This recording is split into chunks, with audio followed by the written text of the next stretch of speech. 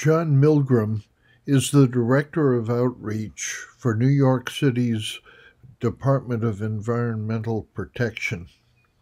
He visited us at the Gilboa Museum on March 15th to bring us up to date on the restoration of the dam and work that will continue at the overlook, the intake house, and various release levels that will be used in the future.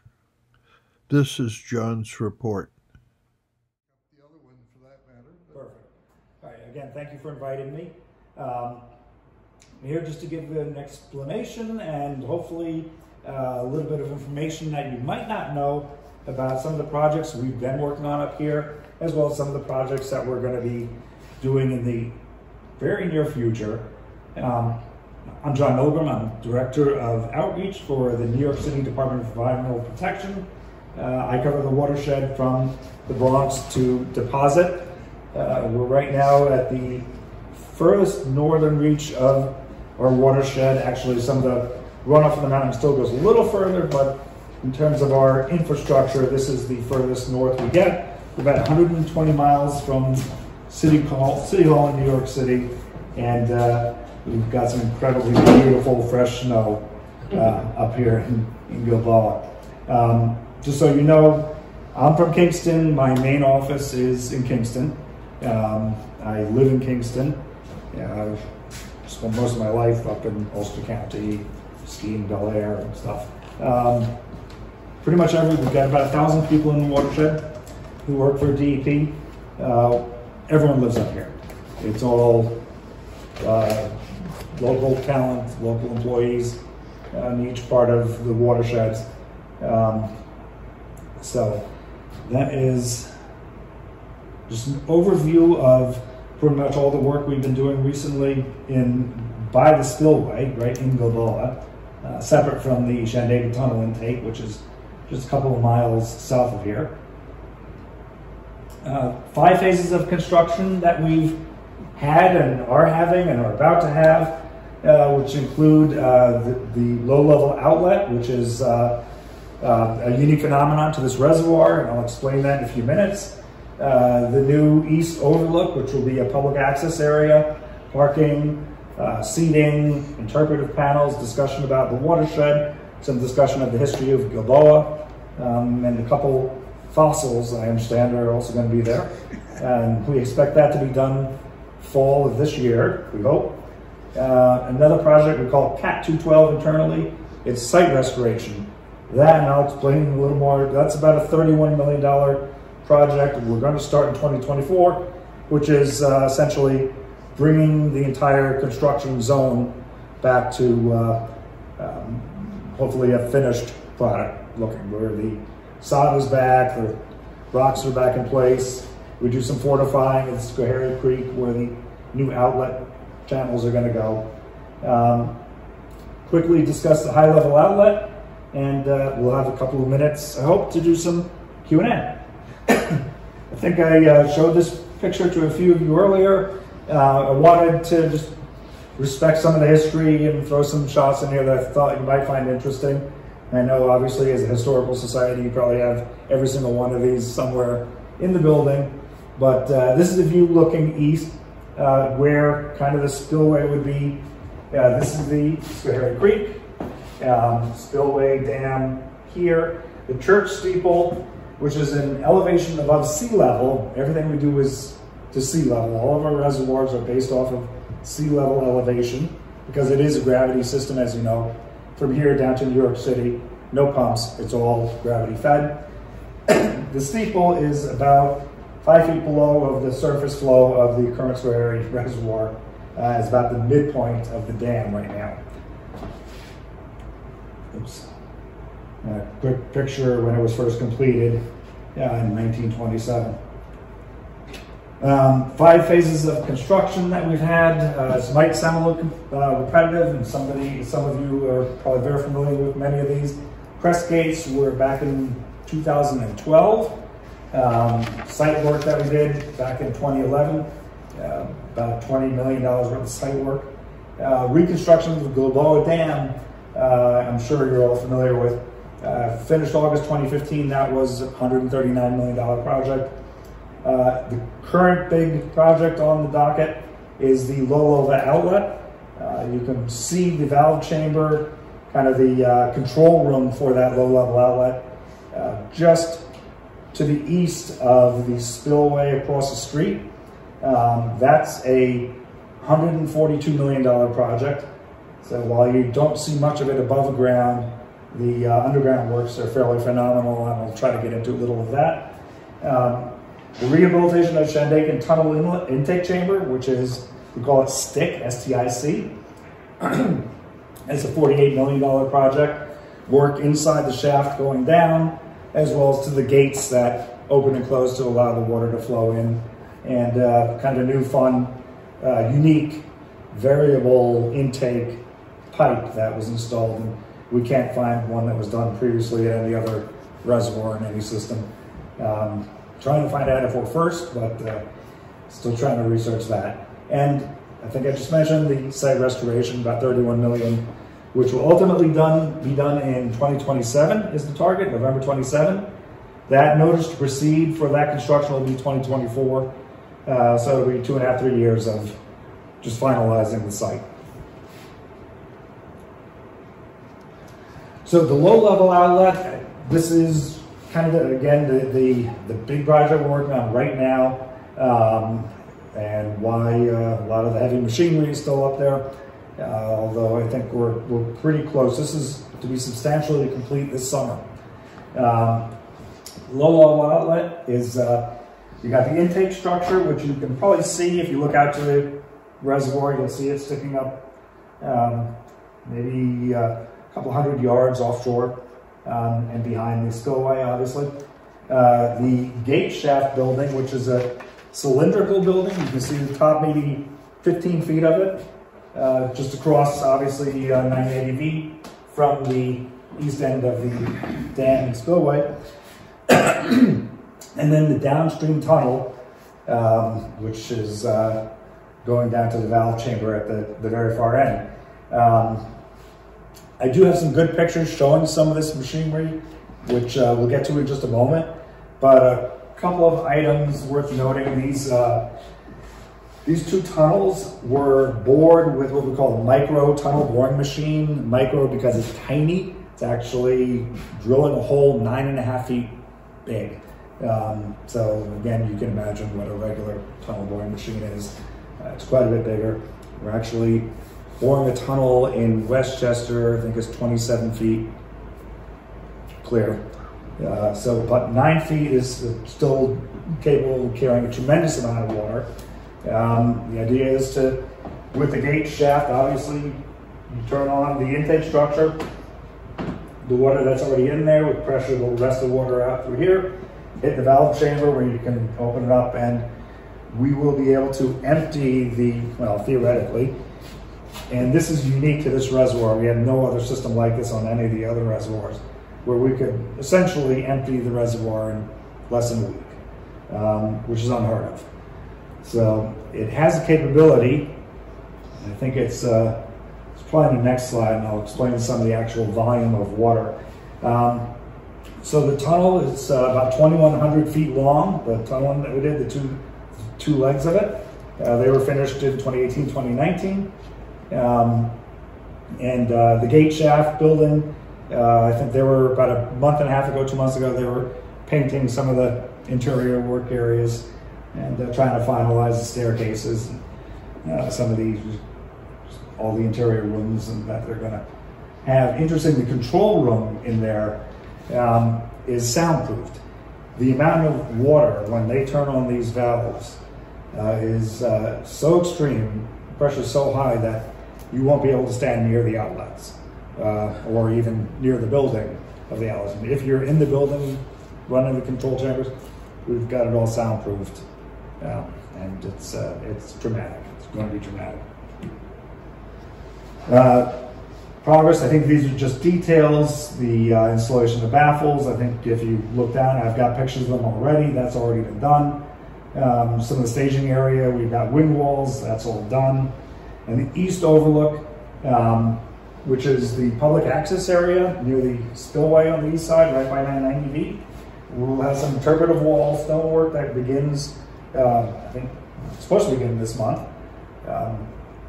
We're shooting for the fall for the viewing platform area, fingers crossed, and that should look nice. We've got a nice rendering coming up.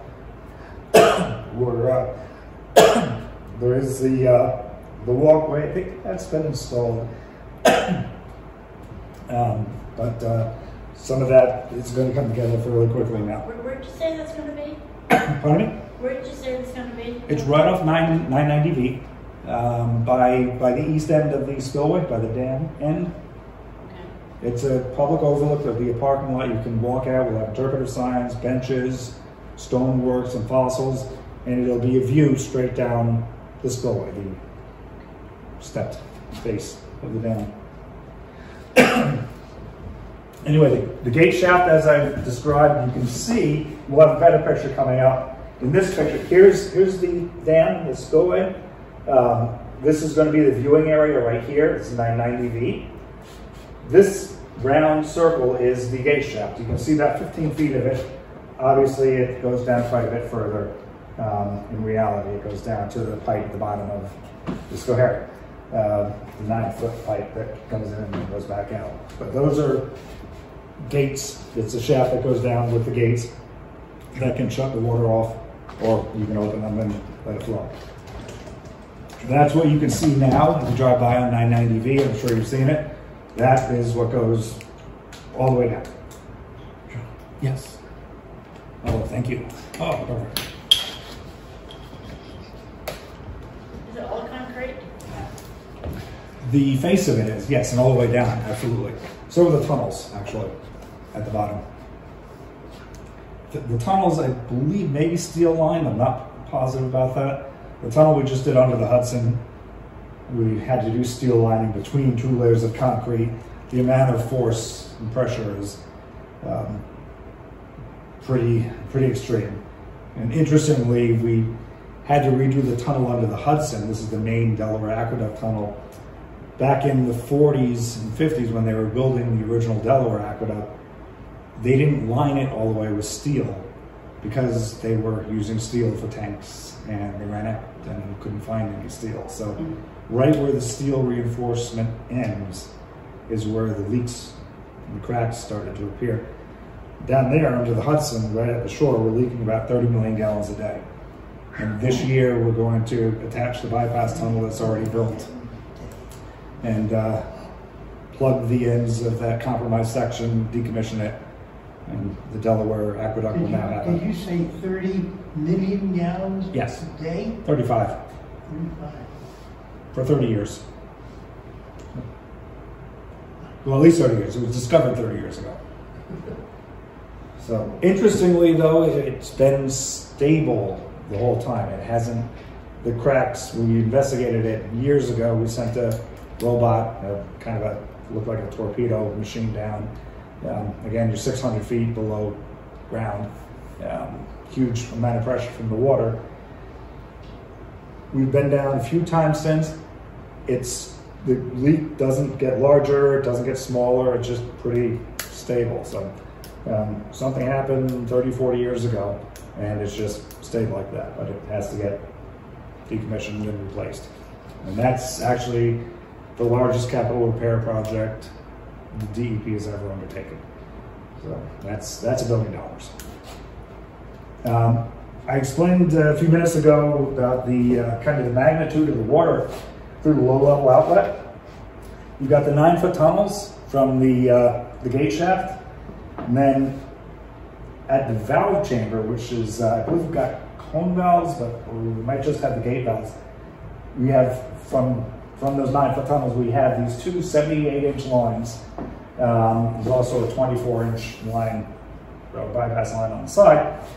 Those 2 78-inch lines together, full bore, this is, I'll give you a comparison in seconds, 1.7 billion gallons a day can be shot through those. New York City, our entire water supply on a daily basis is about 1 billion gallons. So we can almost double, or at least 70% over what we consume in the entire New York City market in water in one day with these two pipes right up here.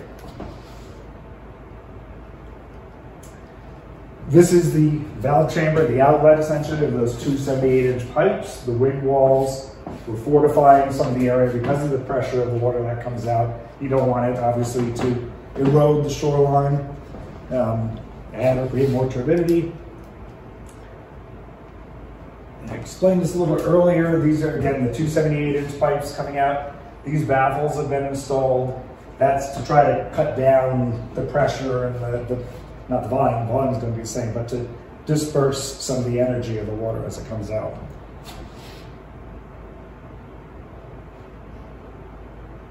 And that's just a picture of the. That's along the top of the spillway there, in the dam. You can see the two, just for reference, you can see the two siphons. The valve chamber is over here. I'm sorry, the gate shaft is over here. Valve chamber is down right around here.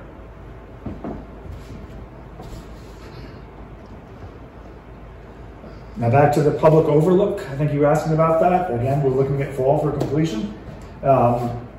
This is going to be a public overlook. This is pretty much what you would have seen a month and a half ago. We took some of the members of the county legislature out there, some of the town officials from Gilboa, did a tour with them. Actually, I did this presentation with them, or we did the presentation with them when they were here. It will include a display on the water supply operation.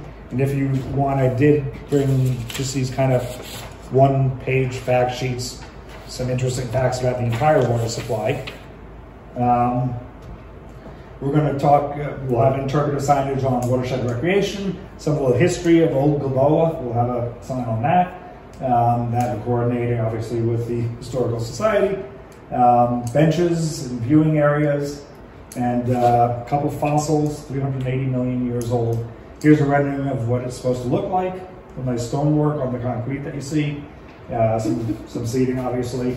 And you can see, I think you were asking about exactly where, this is the dam, this is the steps, the spillway there. So it's right at the edge of the dam. And it does have you can walk up and see the water spilling over, or be right by the top of the spillway there.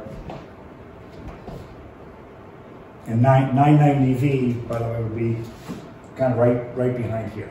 So the parking would be back in this area over here. Then back to this stick, again, the Shandaken Tunnel Intake Chamber, STIC, rehabilitation. I'll just quickly go through this, but we've replaced, we're replacing the sluice gates, essentially the valves that stop the water from going in. Some of them that we replaced them with have had problems and haven't fit correctly, so we're still working on a few of those. Interestingly, and I think we saw a picture of this winch here up the top earlier at the very first slide, but the winch is there to operate what we call a high-level intake adjustable, some of us call it the articulating arm, which essentially can go from, and again, we use elevation of sea level for all operations in all of the reservoirs. So from an elevation of 1125 at the top to 1080, which is a little further down, it's about 50 feet or so. So this, with the winch, you can actually change the depth of this pipe that will be the main intake for the Shandaken Tunnel. So you can chase cold water if we need to bring cold water down. And water temperature, obviously, has a lot to do with recreation, fishing, obviously on the streams and creeks. It's also indicative of usually good water quality, the cold water. And trout seem to love it. Although it's funny, other fish like warm water, it depends on which area you are. But up here, we'll get to this too. We're also going to have a high level discharge system that will bring water from the top of the reservoir into the Schoharie up to the NYPA power station. So again, just a little more details of what I just went through, and some dates. We did a dive inspection of the 8 gates back in November. Did identify leaks on gate number 2. We've done manned inspection of the downtake shaft. We've removed and repaired some of the sluice gates. We're going to be working on that still. It's about a 2-month-long project, and we're kind of in the middle of it still.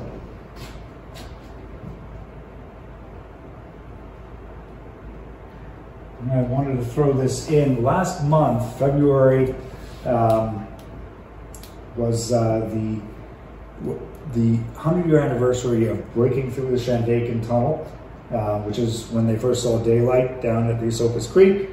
This is about a little less than a year before that, when there was another breakthrough between 2 of the shafts.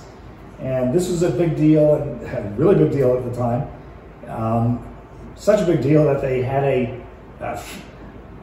they did a banquet down at the bottom. Everyone wore their Sunday best. They were lowered down the shaft 647 feet. Everyone worked on it, the chief engineer from the city, a lot of the workers. Actually, I saw another picture. A lot of the sand hogs who were working on digging the tunnel were treated that same day to a boxing match between a champion from Russia, a champion from Norway. So it was a big celebration back then, but that is in the tunnel a little over 100 years ago, celebrating a milestone during the construction. And Jerry, we were talking about this earlier, the driving of the Model T through the tunnel by the chief engineer of the water supply system, J. Waldo Smith, who way back then was a big celebrity in New York City. Always in the newspapers. A lot of times there were some kind of snarky cartoons about him and his dreams for the water supply, and what he was doing. And I think there was a comment with this picture or near this picture or about the same time. Actually, it was a cartoon making fun of Waldo Smith and the thirsty New York people who were hoping that the Shandaken Tunnel would sneakily get beer down to them during Prohibition. So, also, I'm sure you know this, but at the time when the Shandaken Tunnel was built, when it first opened in 1923, it was the longest tunnel in the world. Hands down, longest tunnel in the world, 18 miles. DEP, New York City, our watershed, still has the longest tunnel in the world by a lot, which is the Delaware Aqueduct. That's 85 miles long. And that's on probably about, it's between 300 and 600 feet below ground. And it's quite a bit longer than the next water tunnel. Obviously, there are train tunnels, road tunnels, and water tunnels. If you don't distinguish between them, Delaware Aqueduct is by far the longest tunnel in the world. Where does that terminate? I mean, from the city to where? To the Rondout Reservoir. Oh, Rondout. Which is right by Kerhonkson. Yeah. So. Then the next project, or one of the next projects, or 2 projects, are site restoration, which is, as it sounds, restoring the site. This is in design phase right now. Notice to proceed for construction, we're anticipating February 2024. That's about a $31 million project. I think, as I mentioned, this is to bring the site back to good condition with fortified shorelines along the creek. Replant the grass in a lot of the areas and smooth out a lot of the terrain. So that's upcoming, and that should be completed by November of 27. I explained this earlier too, I'll go through it again quickly. We are working with the DEC to create something up here called the Seasonal Storage Objective. It's Conditional Seasonal Storage Objective, CSSO. It's an acronym. We have way too many acronyms at the DEP. Essentially, it's the idea is to keep the reservoir at 90% capacity during part of the year, pretty much the winter months, from October to May, ramp it down slowly, ramp it back up in the summer months where the storms are less severe and snowpack is less of an issue. This is the only reservoir we have in the Catskill system that isn't subject to a CSSO, to keeping it at a 90% level. So with blessing from DEC, we're going to endeavor to do that. Frankly, I was talking to supervisor. The current Gilboa Town supervisor. Apparently, this is something that should give some bit of comfort, knowing that there's additional flood attenuation by creating a void in the reservoir and keep maintaining it during those kind of high storm, cold weather months. We do it with a CSSO down in the Schoharie. We do for the reservoirs on the Delaware side of the system as well. So it would give consistency to all the reservoirs. It adds to, obviously, spill mitigation, and again, consistency. But with the acronym, I think best to just think of creates a void, just lowers it to 90% instead of 100. The other project, which will probably be a little less visible, but you'll be able to see it, is the high-level outlet, which is another outlet aside from the low-level outlet we were talking about, which is the 1.7 billion gallons a day. This is much smaller, but it will allow a release to the Schoharie Creek toward the NYPA power plant. This is relatively speaking to some of the other projects, about 13 million, relatively small, but I think you can kind of get an impression. The spillway would be up there. The intake for that tunnel, the tunnel will come out along the kind of step area on the spillway. Also to be completed about the same time that the site restoration project will be done. And that is it. That is the end.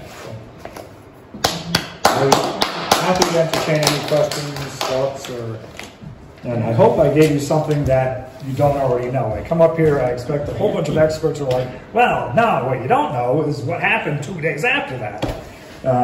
So really, I hope I got to give you something that you didn't know. I have a question. Please. Under what circumstance would you want to drain the reservoir? Pretty much an emergency. That would be the only circumstance. What sort of emergency? It wouldn't be, if there's any potential of huge storms and potential dam failure, which we're not close to. Basically, other than a catastrophic failure of the dam, there would be no reason to drain the... No. I think using the draining just for illustrative purposes, that it would be able to, we would never have really need to. But would they, if say, a flood was impending, would they use that to lower, ahead of the flood? No, typically operations for flood attenuation or to get to, on the other reservoirs, to get that 90%, we would normally use the stick, the Shandaken tunnel, for that operation. This is not going to be again, this is massive. This is going to shoot water out like you haven't seen in your life. And it's not going to be just a general operating tool. The stick is the general operating tool that will divert water down to the esopus. That's what we would use to keep the 90% void. This is, you can use it partially for that, obviously, but it's, I don't remember if you were here at the time during the presentation, but it's going to be extraordinarily loud operating the low-level outlet. The chamber where they actually operated from is all soundproofed, so it is a pretty dramatic piece of machinery. And basically, they're either open or shut, or do you have? No, you can adjust it. You can adjust it. I'm not sure about the fine-tuning capabilities because they are super huge, but absolutely adjustable. The two outlets, one can generate electricity, yes? No, the generating electricity is down at the NYPA plant. Those two 78-inch pipes, no. Do not have there's capacity. There's no turbine for a hydro. If you were to do agricultural release, would you use that middle one? A normal release would be the high-level release for any water supply to go to the NYPA plant or downstream. Right. That would be the high-level release that you could see the opening on the steps. And the siphons are going bye-bye. Ideally, yes. Yes, they've been a beast to maintain. Every time there's a icing up or material that gets stuck in them, we're sending women out to clean it up and fix them and get them operational again, unclog them. They're not, in terms of reliability, 365 day a year, 7 day a week, the low level outlet is far superior, as well as the stick. Siphons are kind of a stopgap. We just put siphons in down at the Rondout Reservoir for the shutdown we're going to have to do to maintain that level when we shut down the Delaware. We can give them ours. And we're going to take them out. Sort of they're in and for a while and they'll be taken out. So, you know, with all the searching for alternative power sources, why isn't hydraulics involved? good question. I've asked this hundreds of times. Because we're talking millions of gallons. I'm looking at all these reservoirs. These are in pretty well-populated areas. I don't see we right now have hydroelectric generation for about 35,000 homes in the watershed. So we do have a lot of hydroelectric generation. Some of them, you know, I was like, well, why not just put turbines in the tunnels going down to the city? Because it really cuts down on efficiency of the water flow. For example, right now we're doing a test this coming week of the Catskill Aqueduct, which is the show can down to the city, a max flow test. Because that's going to be the primary water supply for the city while we do the Delaware project. We're shutting down Delaware, Catskill becomes it, aside from the Croton system. We spent about $200 million doing rehab on the Catskill Aqueduct and cleaning the film. There's a biofilm, kind of it's a scaly, it's inorganic, but it crusts onto the inside of the aqueduct. I don't know how many tons, somewhere I actually calculated it, but that reduced our efficiency of bringing water down by like 15 to 20%. So we've cleaned it, got all scale off. It was part of a huge project. We're now going to treat slightly with some chlorine dioxide down at the Shokan entry into the Catskill Aqueduct to keep biofilm from forming again. So the hydroelectric plants do need a good rush of continuity. It can't be a turn off, turn on again system, and the low level outlet is not going to be operated all the time by any stretch. So you need it to always have a very strong flow to be a consistent generator of power, obviously. And it can't hinder the flow that's necessary for the operations of the different reservoirs. If that didn't go too far. From what I understand of the mine kill situation up here, you have two reservoirs. Water coming from one through a power generation plant, pumped down to the other, pumped back to the top. So it's a continuous system that's generating electricity. Now, they're pumping it back? I believe that's what they're doing. See, that would, they can't be doing that. During low periods of electric use, they pump it up. So it's a battery. It's an economic thing. Then it comes down down when it's cheap, and they Got they generate it when it's expensive. Oh yes, yes. And there was it doesn't make sense, but it does. Yeah. That's playing the margins. It's kind of like Wall Street, I guess. They call it a pump storage unit. Yep. I do recall that. There was a company wanting to do something like that at the Ashokan. But yes, I do remember that technology. So, in terms of the overlook, how many parking slots are you going to have? Is it going to be a good size thing? Or? I think it'll be a fairly good size. I'll have to get back to you on exactly. I'm not sure. When I was there, and give or take 20 feet or 50 feet, it's in give or take the same space as the old overlook. Yes. Have you driven by? You can see it pretty clearly. Yeah, but I was thinking it was on a two-story thing. It seemed like on the other side of the road. It's on the, if you're heading south, it's on the right. It's closer to, it's right at the dam. So you'll be able to walk up to the railing and you'll overlook the flow coming down the spillway. Smith was the engineer. Whose idea was it originally though? Mine, no, I'm joking. No, I don't know.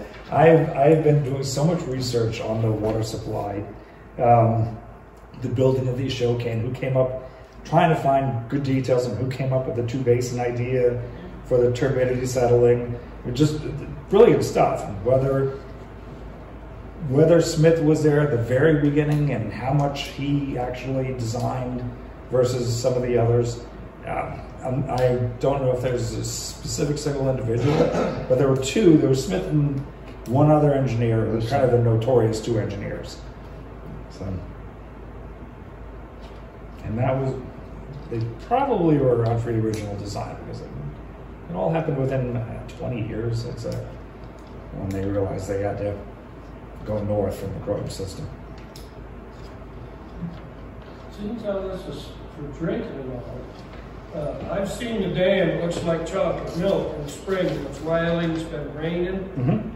They suck that down through the tube, down the Schoharie, down, down. The mud must go, that riling water must go all the way to the city, don't it? It can. It can. It's, frankly, think of this as almost 4 settling basins.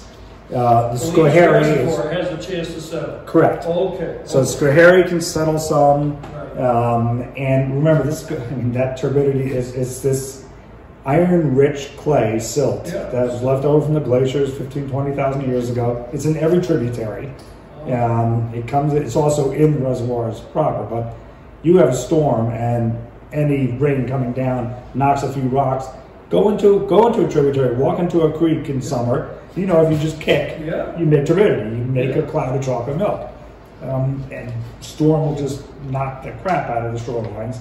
Do they filter it when it gets to the city before people drink it? No, it's unfiltered. It actually settles enough. The west basin of the Ashokan, which is closer to here, that can look like chocolate milk as well. And that will seep over into the east basin. We try to keep the level of that a little lower so that it doesn't.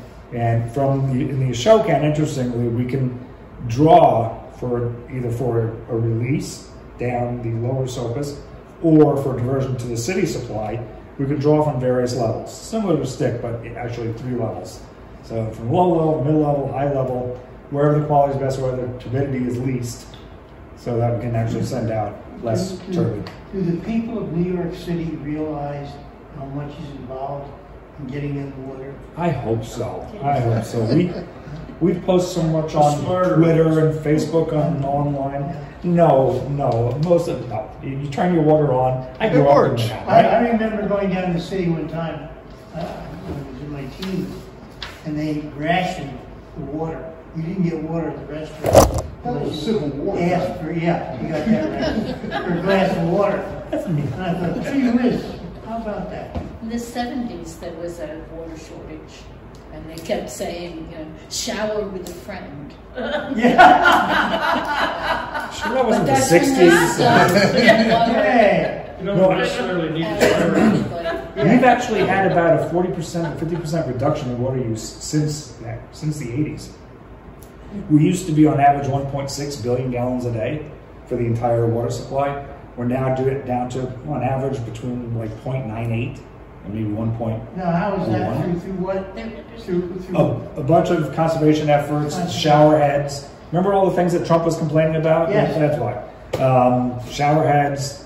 We, when I was growing up, you would see hydrants in the summer. I've seen the pictures. So they did low flow things for the hydrants, metering all the customers. Is it all metered in the city now? Yes. Right. Yeah. Right. So Are they all metered in the city? It is metered. yeah, pretty much. Yeah.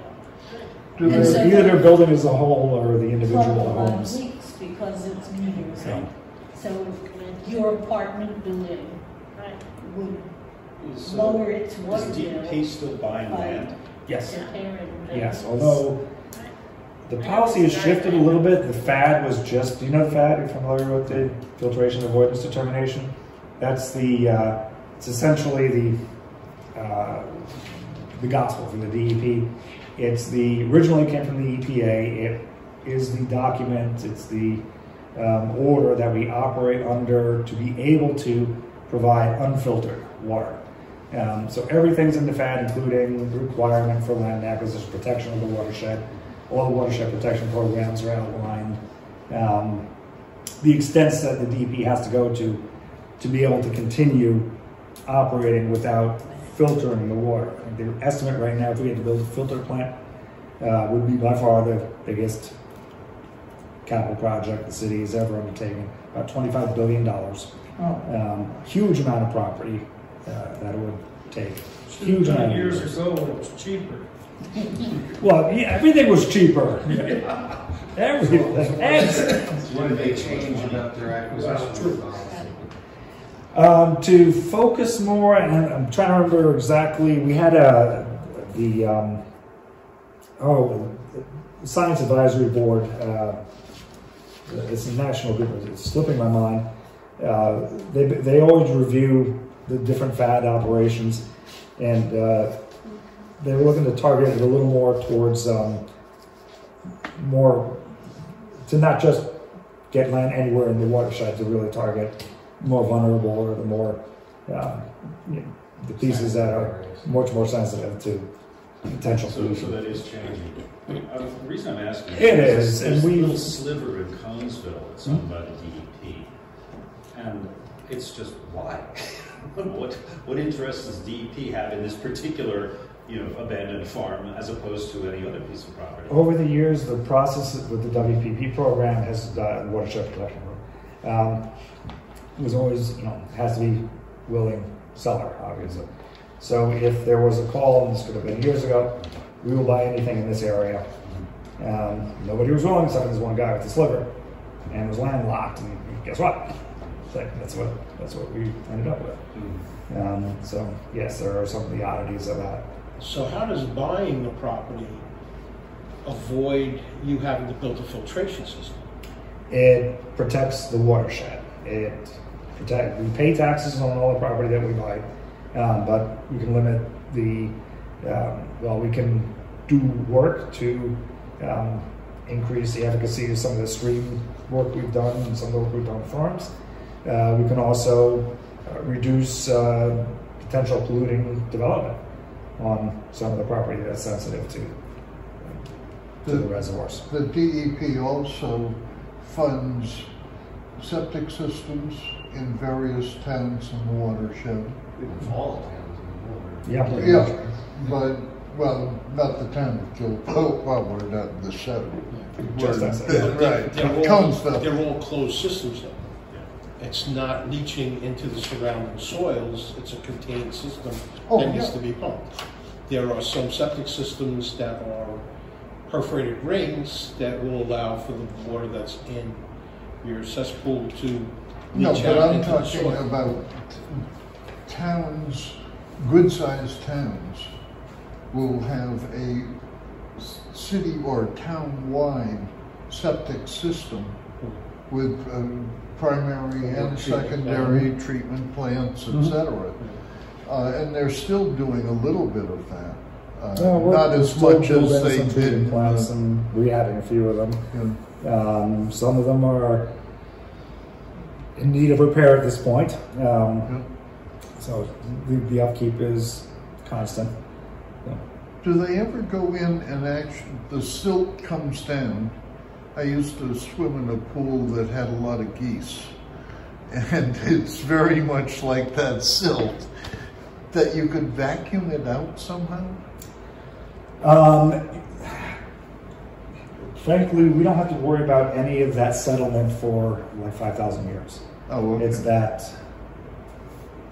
it would take that long to build up to a point where we'd have to start dredging something. Right.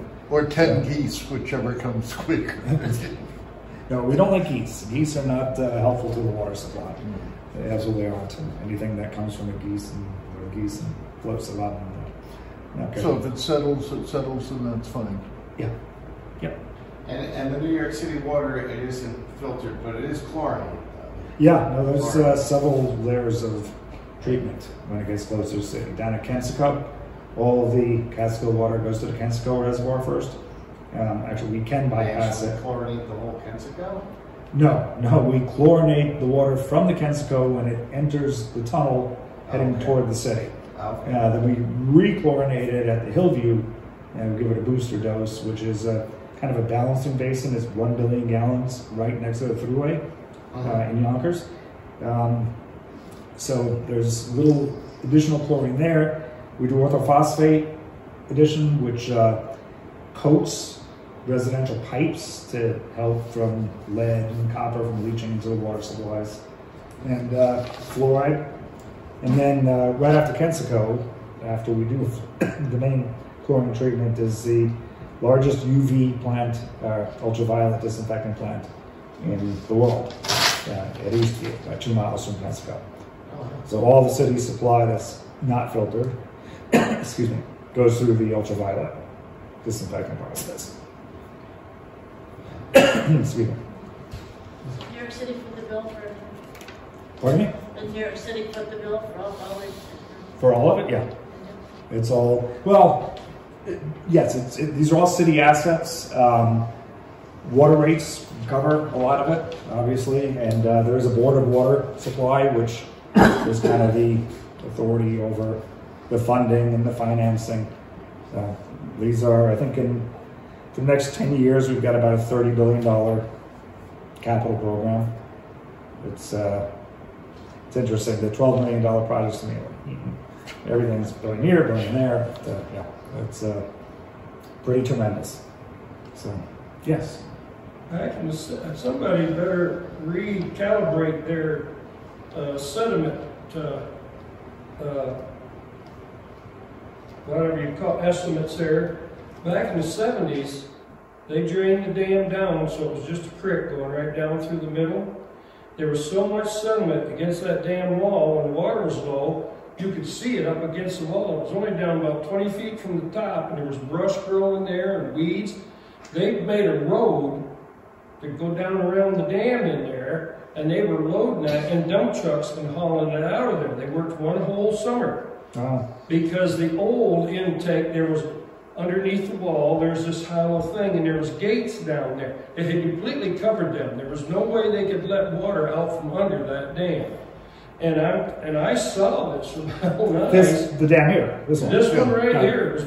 It was built in the 20s, and they had sediment like that. In the 70s, they had to go in there and take it out with loaders and dump trucks. Okay, because I'm thinking of the Kensico, which is a lot further down. Yeah, well, this is a lot shorter estimate than I can't remember the figure you just gave me, but that's how long it took this one to fill up almost to the top.